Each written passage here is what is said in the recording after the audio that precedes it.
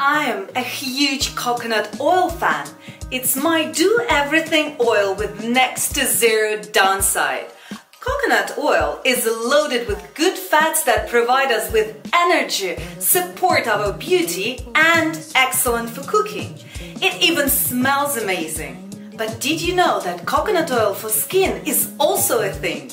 Not only is using coconut oil on your skin an all-natural method to eliminate many of the toxic ingredients that are found on drugstore shelves, but it's also a cost-effective way to care for your face. Coconut oil also is able to penetrate your skin on a deeper level than your average product because of its low molecular weight and the way it bonds with the proteins. But first, let's figure out what types of coconut oil are there and which one can be used for our faces. I will also tell you why and when you should not use coconut oil on your face under no circumstances. And as a sweet bonus, I will show you a couple of elements from the spoon massage to get rid of nasolabial folds using coconut oil. So stay with me till the end of this video. There are two types of coconut oil. The first one is refined coconut oil. It generally refers to an oil that has gone through a process that removes coconut flavor, aroma, and impurities. Coconuts are open and quickly dried. These dried coconuts are then mechanically pressed to remove the oil. No chemical solvents are used at any time during the process. The resulting oil is pure and neutral in both taste and aroma. Refined coconut oil has been exposed to heat during processing, so it is not raw. It's less expensive than the other type that I will introduce to you right now: virgin or unrefined coconut oil. Virgin unrefined coconut oil has a stronger coconut flavor and aroma and is also used for cooking, sautéing, baking, and body and face care. This is the oil you should be using if you decide to integrate coconut oil into your beauty routine. So, how is it different from the refined coconut oil, you might ask? Well, the answer is it's produced differently. First, coconut meat is grated and dehydrated. This drying process is important to the taste and quality of the oil. Then, the dried coconut is gently pressed at a varying degrees of pressure and temperature. No heat or chemicals are used in this process. The amount of heat generated during the processing and the details of the process can vary significantly.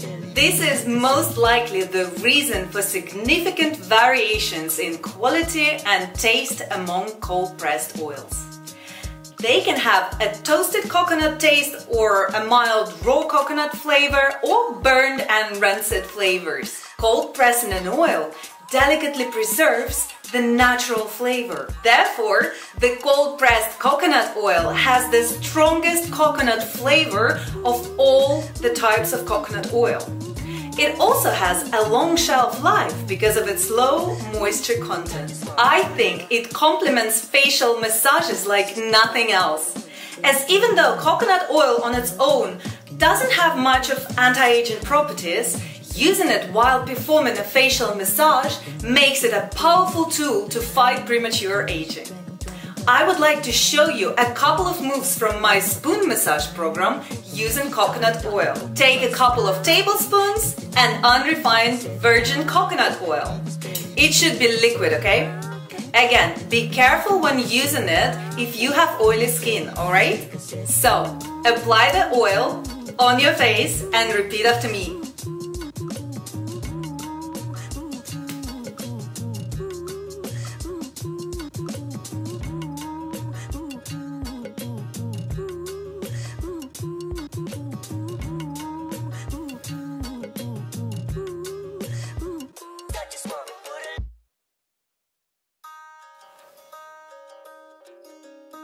Place the spoons next to your nostrils, just above your upper lip. Then, using a rolling motion, massage your nasolabial folds like this.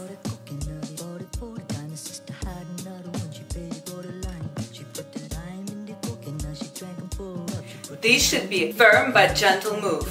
It should feel relaxing, but not like a feather, okay? Repeat this motion 8 times.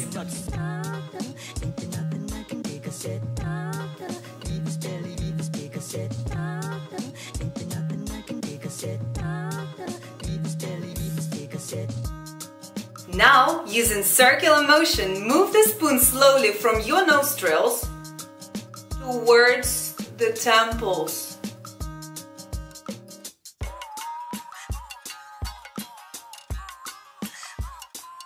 Just below the cheekbones.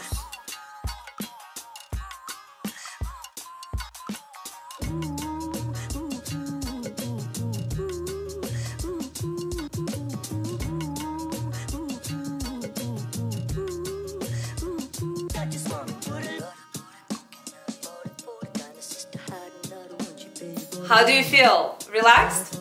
Spoon massage considered to be the safest massage technique out there.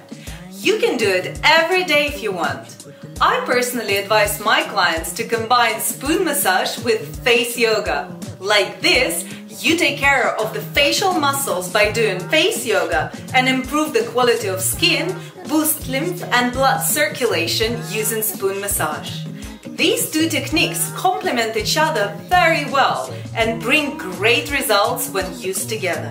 You can learn more about face yoga and other kind of massages by subscribing to my channel and clicking the link in the description to this video.